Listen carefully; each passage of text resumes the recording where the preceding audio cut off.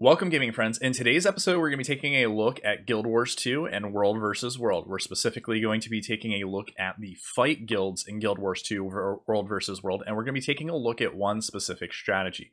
That specific strategy is going to be the melee ball comp, and we're going to talk about ways that you can increase your performance inside those types of groups. We're going to be taking a look at some of my footage, and I'm going to give you some commentary on what's going right inside these clips, what's going wrong inside of these clips, and what I can do to improve those situations. So without any further ado, let's go ahead and get into it. Alright, as we're getting ready for this clip review, let's go ahead and take a look at the rules of the melee Zerg or the ball composition. First of all, stay on the tag at all times, even if you are squishy. If you have to be off the tag, it is better to be slightly behind the tag than ahead of the tag. Listen to the tag at all times, regardless of whether you think that means you're going to die or not. Avoid traveling in straight lines at large enemy forces. Strafe and dodge are going to be your best friends. Backpedaling is one of the worst movements that you can make. There are some places where it will be strategic, but generally a pretty bad idea. If you have to go through a large enemy bomb, it is always best to be dodging. Stability and barrier are going to be your best friends. Bring at least one stun break or stability skill in every build that you ever take. Don't try to do your own thing, and please, please, please, if you're gonna play full glass cannon, it is not recommended for beginners, and also you do not want to be doing it if you do not have a good set of support classes inside your subgroup, and positioning is absolutely optimal, otherwise you are going to be playing the downstate meta. So let's go ahead and take a look at these clips. Alright, for this first clip, this is a continuation of the rolling footage that we had while we were talking about the Zerg rules. As you can see here, we are already mid-fight, and I get caught inside this bubble. Unfortunately, I didn't notice Nick blink out of the situation, so as the supports are pulling out in full run and I'm backpedaling, the Zerg is able to close that gap and then go ahead, put me into downstate, and finish me off.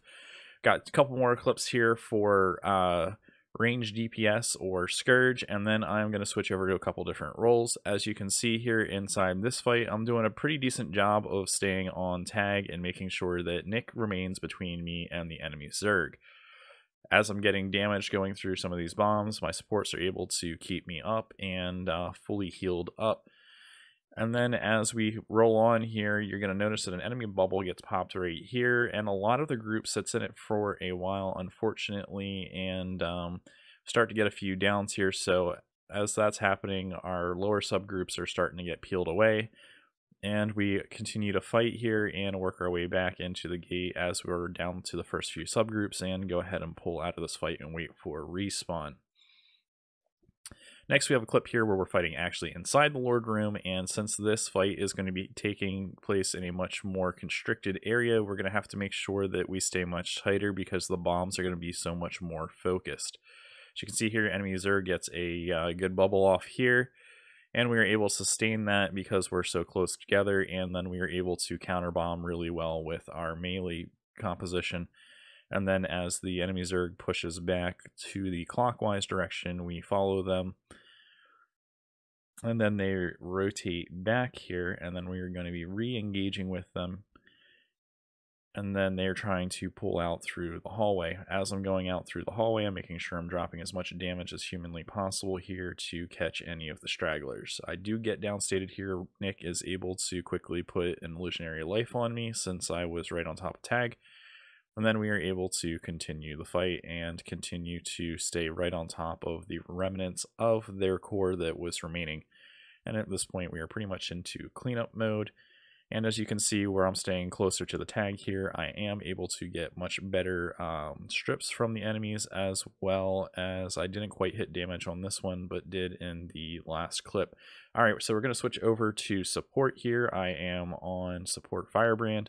And as you can see, I got to make sure I stay extra close to Nick. I got CC'd here and got off of tag, but I am able to recover using my Aegis and my stability skills. And then we are able to get back onto tag and keep everyone in the party upright. Get a little bit of separation here, a little less punishing on a support Firebrand since you have so much access to stability. But you definitely want to make sure you're staying close because everyone else is counting on you, and as I did do that, you did notice the engineer in my party did go to downstate, so I probably wasn't close enough to provide them the moons that they needed. So staying a little bit closer in this fight would have definitely been much more optimal. Big gravity well here. That was a really good bomb by the enemy Zerg, and we are starting to get pushed out at this point since they were able to CC chain a large chunk of our group there. Alright, and for this final clip here on Support Firebrand before we switch over to Melee DPS on Dragon Hunter, as you can see, we had a few runs in with us at this point where we were able to get much closer into our rhythm here, and the group is much tighter. Guys that are in the back line are definitely still getting picked off, but as far as the large majority of the squad, we're staying pretty tight. Boons are decent here.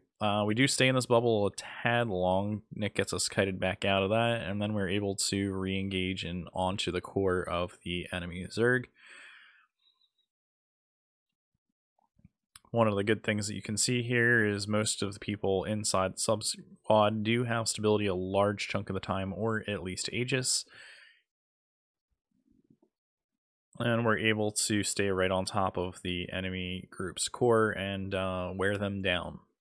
Alright, so here's our first encounter on Melee DPS. As you can see, I gotta make sure I stay really tight on Nick here because I am playing full Berserker on my Dragon Hunter here, so getting caught out of position and not having a chance to hit one of my invulnerabilities is absolutely going to kill me. So I use my first invulnerability here when we hit the bubbles because I know I'm going to be extremely susceptible there.